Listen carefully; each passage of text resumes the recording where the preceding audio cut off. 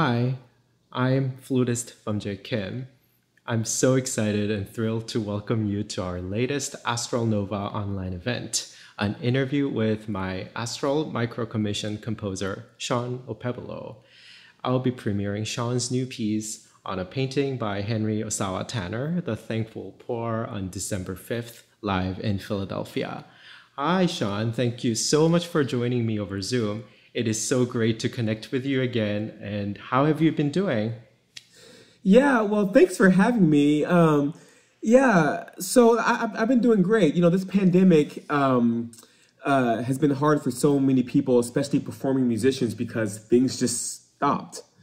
Fortunately for me as a composer, I was able to keep writing and getting some commissions and in hopes that these pieces will be performed after the pandemic is over.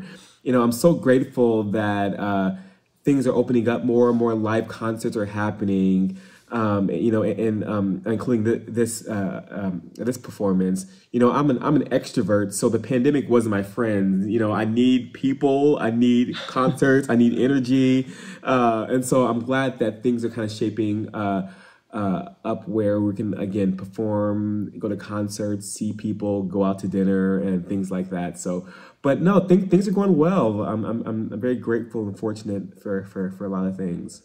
I have been enjoying learning and practicing the piece you wrote for me. What is your relationship with the flute?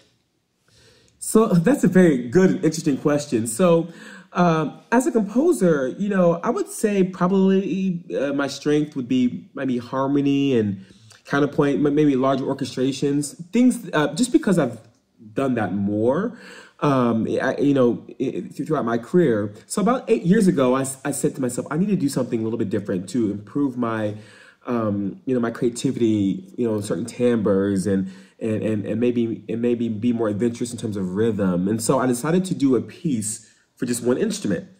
And I chose the flute because I didn't particularly like the flute. Now I love the flute, so that's a good thing. And so I wrote a piece for my friend Kane Thompson Ridus, a brilliant flute player, based in Detroit. And the piece is called On a Poem by Miho Nonaka, Harvard Square, based on a poem by my friend and colleague, poet Miho Nonaka. And so that piece, I was forced to, learn a lot about the flute and write for a solo instrument and think creatively in different ways. And that was such a remarkable experience. I literally loved the flute. And that piece is so funny. That's my most performed piece now. It's performed all the time. And I really enjoyed the piece, but it forced me to expand my timbral palette, expand my rhythmic palette, and think in ways that I never really thought about as a composer. So because of the flute, that piece, those ideals, compositional, ideals translated into other pieces too of mine. So that's my relationship with the flute, and again, I love it. I didn't think I would love writing for the flute, but I do. What are the enjoyable and unique things when you write for the flute? Wow, it's easy. Color. So many colors you can produce with the flute, and even depending on the range of the flute, the low, middle, and high range, even those are different colors. And I'm not even talking about extended techniques and different techniques you can do as flute as a flute player.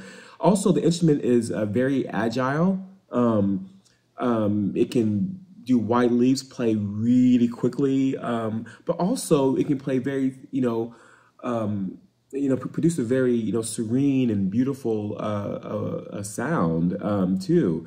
Yeah, so I mean, it's an instrument that can do a lot, and like I said, just color.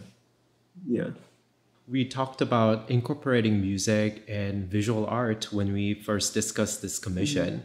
What inspired you to choose this specific painting by Tanner? Several years ago, I came across some paintings by Henry Osawa Tanner, and I found it to be just beautiful. The Thankful Poor, what drew me to that painting in particular, the idea of light, and the idea of this multi-generational conversation. It may be imparting wisdom, I don't know, or asking questions, a conversation.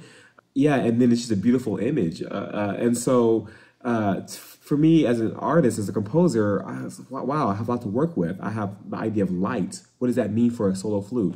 What does it mean to be in conversation with a solo flute? And if you, as you engage this piece, listeners, hopefully you can kind of see the light aspect of it, and the conversational aspect of it that I got from this painting.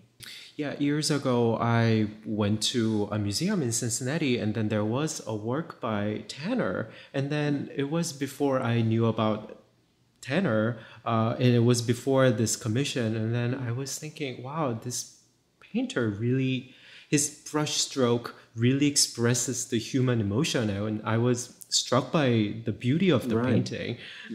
Yeah, just curious, why were you in Cincinnati? Because I went to school in Cincinnati, so I lived there for 5 years. So I'm not interviewing you, but I think it'd be interesting. Yeah. Oh, I was there for an audition years ago. Okay. Just it's a great it's a great town. I agree, and also I wanted to do a black painter too. I'm just going to be honest, and I found his work just quite beautiful. How much are you trying to capture and express from the painting, and how did your imagination work? When you look at a painting, it's about the meaning that you can get from the painting, right? And the beautiful thing about painting, especially his work, is so many people can get different things from looking at it. As I mentioned earlier, I saw light, which to me, the concept of light with sound, and creating that idea is a very abstract thing, but that was a motivation for this piece. And the idea of creating dialogue and conversation, as I mentioned before.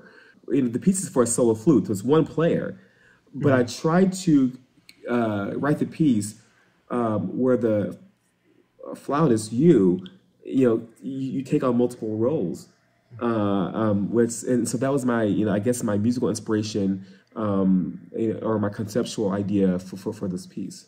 I was practicing earlier, and then it was very conversational. And then I play one line and one line here, one line here. It's one voice, but the way it's written, lower register, high register, lower register, high register, and also different melodies coming in and out, and within one layer and creating multiple layer. I really felt like I was having a conversation, or I was in the painting actually. Right.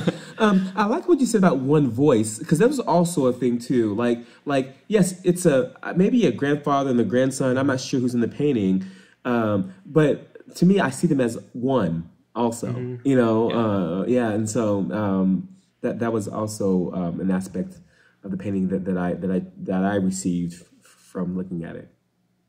Well, Shawn, thank you so much for joining us and sharing some of your creative process.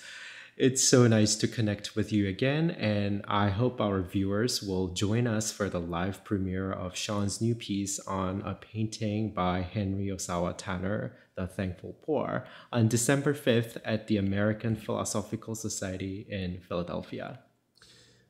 Thank you so much. Thank you.